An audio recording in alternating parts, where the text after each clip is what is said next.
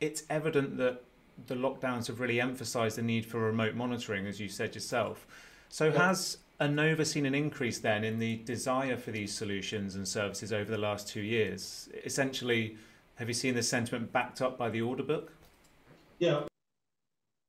Yeah, we definitely have. We're a private company, so we don't talk a lot about our financials. I mean, I can say that we've definitely seen an uptick. We've had record shipments, so each of the past 2 years increasing, and it's a lot of it's catching up to things that probably really should have been done before. It's almost shocking, to me at least. It's almost shocking that there have been and still are quite a few hospital oxygen tanks that are unmonitored. You know, there's been a lot of catching up in that area.